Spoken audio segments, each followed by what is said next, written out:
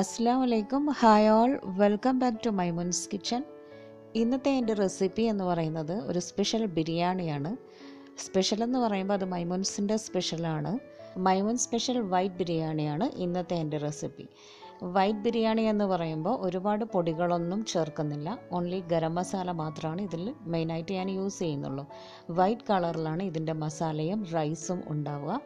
പിന്നെ അതുപോലെ തന്നെ ഇത് ഓയിൽ ഫ്രീ ആയിട്ടുള്ള ഒരു ബിരിയാണിയാണ്. ഒരുപാട് ഓയിലൊന്നും സാധാരണയുള്ള ബിരിയാണിയിലെ പോലെ ഒരുപാട് ഓയിലൊന്നും ഇതിൽ ചേർക്കുന്നില്ല, കുറച്ച് ഓയിൽ മാത്രമേ യൂസ് ചെയ്യുന്നുള്ളൂ. അതുകൊണ്ട് തന്നെ ഇത് ഓയിൽ കോൺഷ്യസ് ആയിരിക്കുന്നവർക്ക് നല്ലൊരു ചോയ്സാണ്. പിന്നെ പെട്ടെന്ന് ഉണ്ടാക്കിയെടുക്കാനും പറ്റും. ബിഗിനേഴ്സിന് ഏറ്റവും നന്നായി ഉണ്ടാക്കിയെടുക്കാൻ പറ്റുന്ന നല്ല ടേസ്റ്റി ആയിട്ടുള്ളൊരു ബിരിയാണിയാണിത്.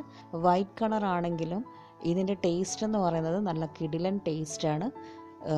നല്ല സ്മെല്ലാണ്. ഇത് ഉണ്ടാക്കിയെടുക്കുമ്പോൾ തന്നെ നല്ലൊരു സ്മെല്ലാണ് ഇതിൻ്റെ മസാലയൊക്കെ. അപ്പം നമുക്കിത് ഉണ്ടാക്കുന്നത് എങ്ങനെയാണെന്നൊന്ന് കണ്ടു നോക്കാം. ഈ ബിരിയാണി ഉണ്ടാക്കുന്നത് തന്നെ ചിക്കൻ്റെ സ്റ്റോക്ക് കൊണ്ടാണ്. അപ്പോൾ ആദ്യം നമ്മൾ ചിക്കൻ വേവിച്ചെടുക്കണം. അതിനായിട്ട് വേവിച്ചെടുക്കാൻ ചിക്കൻ ഞാനിപ്പോൾ ഇവിടെ ഒരു 1/2 കിലോളം ചിക്കൻ പീസസ് എടുത്ത് വെച്ചിട്ടുണ്ട്. അത് അരി എത്രയാണോ എടുക്കുന്നത് അതിൻ്റെ ഡബിൾ സൈസ് വെള്ളത്തിൽ വേവിച്ചെടുക്കണം. ഞാനിപ്പോൾ 2 ഗ്ലാസ് അരി എടുത്തു. അതിൻ്റെ 4 ഗ്ലാസ് വെള്ളത്തിൽ ചിക്കൻ കുറച്ച് ഉപ്പും കുരുമുളകും ഇട്ടിട്ട് വേവിച്ചെടുക്കുകയാണ്. അങ്ങനെ വേവിച്ചെടുത്ത ചിക്കനാണിത്. ഇതിനി എന്താ ചെയ്യേണ്ടതെന്ന് വെച്ചാൽ വേറൊരു പാത്രത്തിലേക്ക് മാറ്റിയിട്ട് ഈ വെള്ളത്തിലാണ് ഇനി റൈസ് വേവിച്ചെടുക്കാൻ പോകുന്നത്. അപ്പോൾ ഇത് ഈ ചിക്കൻ വേവിക്കുന്നതിൽ നിന്ന് തന്നെ നമുക്ക് ചിക്കനിൽ നിന്നുള്ള ആ ഒരു ഫാറ്റൊക്കെ ഇറങ്ങി വരുന്നുണ്ട്. അതുകൊണ്ട് തന്നെ ഇതിൽ ഒരുപാട് ഓയിലൊന്നും ഞാൻ യൂസ് ചെയ്യുന്നില്ല. ഇനി ഞാനിപ്പോൾ ആദ്യം മസാലയാണ് ഉണ്ടാക്കുന്നത്. അതിനായിട്ട് ഒരു കുക്കർ അടുപ്പിൽ വെച്ച് അതിലേക്ക് 2-3 രമ്പയില ഇട്ട് കൊടുക്കാം.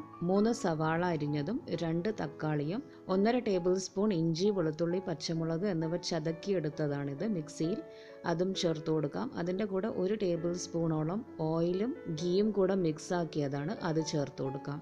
ഇനി ഇതിലേക്ക് 1/2 ടീസ്പൂൺ ഗരം മസാലയും ആവശ്യത്തിനുള്ള ഉപ്പും ചേർത്തിട്ട് നന്നായി മിക്സ് ആക്കിയെടുക്കാം. സാധാരണ നമ്മൾ ബിരിയാണി ഉണ്ടാക്കുമ്പോൾ മസാല നന്നായി ഒന്ന് സോട്ട് ചെയ്തെടുക്കാറില്ലേ, അങ്ങനെയൊന്നും ഇത് ചെയ്യേണ്ടതില്ല. ഇതുപോലെ ഒന്ന് മിക്സ് ആക്കിയെടുത്താൽ മതി. ഇനി ഇതിലേക്ക് നേരത്തെ എടുത്തു വെച്ച സ്റ്റോക്കില്ലേ, അതിൽ നിന്ന് 1/2 ഗ്ലാസ് പ്ലെയിൻ വാട്ടറും മിക്സ് ആക്കിയിട്ട് ഇതിലേക്ക് ഒഴിച്ചു കൊടുക്കാം. ഇനി എല്ലാം ഒന്ന് ഇളക്കി കൊടുത്ത ശേഷം കുക്കർ ഒന്ന് അടച്ചു വെച്ച് 2-3 വിസിലിന് നമുക്കിത് വേവിച്ചെടുക്കണം. 3-4 വിസിലിന് ശേഷം ഞാനിപ്പം കുക്കറിൽ തുറന്നിട്ട് മസാല വേറൊരു പാത്രത്തിലേക്ക് മാറ്റിയിട്ടുണ്ട്. ഇനി ഇതിലേക്ക് ഞാനിപ്പം ചിക്കൻ ചേർത്ത് കൊടുക്കുകയാണ്. അതിനുശേഷം ഇതിലിപ്പോൾ കുറച്ച് വെള്ളമൊക്കെ ഉണ്ട്, അപ്പോൾ ഇതൊന്ന് വറ്റി കിട്ടണം. മാത്രമല്ല നമ്മുടെ ഈ ചിക്കനും മസാലയും എല്ലാം കൂടെ നന്നായി മിക്സായി കിട്ടണം. അപ്പോൾ നന്നായി ഒന്ന് ഇളക്കി കൊടുത്ത് തിളപ്പിച്ചെടുക്കണം. ഇനി ഇതിലേക്ക് 1 ടേബിൾ സ്പൂൺ തൈര് ചേർത്ത് കൊടുക്കാം. നന്നായി ഒന്ന് മിക്സാക്കിയ ശേഷം 2-3 മിനിറ്റ് നമുക്കിതൊന്ന് അടച്ചു വെച്ച് കൊടുക്കാം. ഇനി ഇതിലേക്ക് എടുത്തു വെച്ചിരിക്കുന്ന കറിവേപ്പില, മല്ലിയില, പുതിനയില എന്നിവ ഇട്ട് കൊടുക്കാം. നന്നായി ഒന്ന് മിക്സാക്കിയ ശേഷം ചെറുതായി ഒന്ന് വറ്റി വരാനായിട്ട് ലോ ഫ്ലെയിമിൽ 2-3 മിനിറ്റ് വെച്ച് കൊടുക്കാം. അതിനുശേഷം തീ ഓഫ് ചെയ്ത് വെക്കാം. ഇനി നമുക്ക് റൈസ് ഉണ്ടാക്കിയെടുക്കണം. അപ്പോൾ അതിനായിട്ട് സാധാരണ നമ്മൾ നെയ്ച്ചോറ് എങ്ങനെയാണോ ഉണ്ടാക്കുന്നത് അതുപോലെ തന്നെ ഞാനിപ്പോൾ കുക്കറിലാണ് ഉണ്ടാക്കുന്നത്. കുക്കറിലേക്ക് 2 ടേബിൾ സ്പൂൺ നെയ്യും 1 ടേബിൾ സ്പൂൺ ഓയിലും ചേർത്ത് ചൂടാക്കിയെടുക്കാം. അതിലേക്ക് നേരത്തെ ചതക്കി വെച്ചിട്ടുള്ള ഇഞ്ചി, വെളുത്തുള്ളി, പച്ചമുളകിൻ്റെ പേസ്റ്റില്ലേ, അത് 1 ടേബിൾ സ്പൂൺ ചേർത്ത് കൊടുക്കാം. ബിരിയാണിക്ക് ഉണ്ടാക്കുമ്പോൾ ഇങ്ങനെ ഗീ റൈസിലേക്ക് ഇത് ചേർത്ത് കൊടുക്കുമ്പോൾ നല്ലൊരു ടേസ്റ്റ് ഉണ്ടാവും. പിന്നെ ഇതിലേക്ക് സ്പൈസസ് ചേർത്ത് കൊടുക്കാം. പട്ട, ഗ്രാമ്പു, ഏലക്ക എന്നിവ ചേർത്തിട്ട് 2 രമ്പയിലയും 1 സവാള നേർമയായി സ്ലൈസ് ചെയ്തതും ചേർത്ത് നന്നായി വഴറ്റിയെടുക്കണം. നന്നായി ഇതൊന്ന് റോസ്റ്റായി കിട്ടണം. ഒരുപാട് ബ്രൗൺ കളർ ആവണമെന്നില്ല കേട്ടോ സവാള. ഇനി ഇതിലേക്ക് അരമുറി നാരങ്ങ പിഴിഞ്ഞതും കൂടെ ചേർത്ത് കൊടുക്കാം.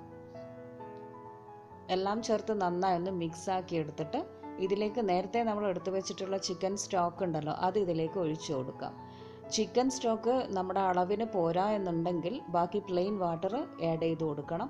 ഇനി എല്ലാം നന്നായി ഒന്ന് മിക്സ് ആക്കി എടുത്തിട്ട് വെള്ളം നന്നായി വെട്ടിത്തിളച്ച് വരണം. ഇനി ഇതിലേക്ക് നമുക്ക് 2 ഗ്ലാസ് അരി കഴുകി ഡ്രെയിൻ ചെയ്ത് വെച്ചതാണ്, അത് ഇതിലേക്ക് ചേർത്ത് കൊടുക്കാം. നന്നായി ഒന്ന് മിക്സ് ആക്കി എടുക്കാം. ഉപ്പ് ഞാൻ ചിക്കൻ സ്റ്റോക്കിലിട്ടത് കൊണ്ട് തന്നെ വേറെ പ്രത്യേകിച്ച് ചേർക്കുന്നില്ല, പോരാന്നുണ്ടെങ്കിൽ നിങ്ങൾക്കിപ്പോൾ ചേർത്ത് കൊടുക്കാം. ഇനി എല്ലാം നന്നായി ഒന്ന് ഇളക്കി കൊടുത്ത ശേഷം കുക്കർ അടച്ചിട്ട് 1 വിസിലിൽ നമുക്ക് ഈ ചോറ് വേവിച്ചെടുക്കണം. അങ്ങനെ നമ്മുടെ ചോറ് ഇപ്പോൾ നന്നായി വെന്ത് വന്നിട്ടുണ്ട്. ചോറ് നന്നായി ഒന്ന് ഇളക്കി കൊടുക്കാം.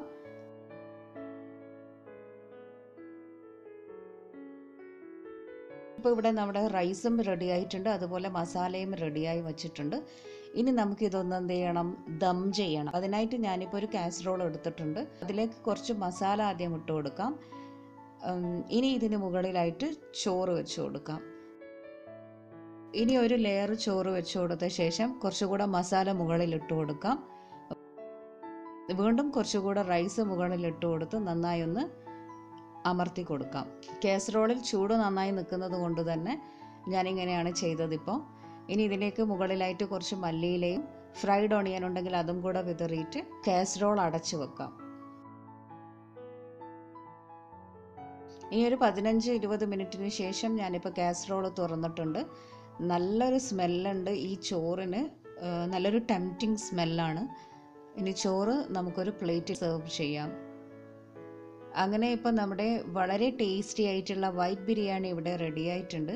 നിങ്ങൾക്ക് ഇഷ്ടമാവും എന്ന് ഞാൻ വിശ്വസിക്കുന്നു. ഈ വീഡിയോ കണ്ടിഷ്ടമായാൽ എല്ലാവരും ഇത് ട്രൈ ചെയ്ത് നോക്കണം. നിങ്ങളുടെ അഭിപ്രായങ്ങളും എന്നെ അറിയിക്കണം. പൊതുവേ ഇങ്ങനെ വൈറ്റ് റൈസ് എന്ന് പറയുമ്പോൾ കുട്ടികൾക്കും വളരെ ഇഷ്ടമാവും. അപ്പോൾ കുട്ടികൾക്ക് കൊടുക്കുമ്പോൾ എരിവ് കുറക്കാനായിട്ട് റൈസിലൊക്കെ മുളക് ഉപയോഗിക്കണം എന്നില്ല. ഇനി എല്ലാവരും ഇത് ട്രൈ ചെയ്ത് നോക്കുക. വീഡിയോ ഇഷ്ടമായാൽ ലൈക്ക് ചെയ്യാനും ഷെയർ ചെയ്യാനും മറക്കരുത്. പുതിയ പുതിയ റെസിപ്പീസുമായി കാണുന്നത് വരെ ബൈ.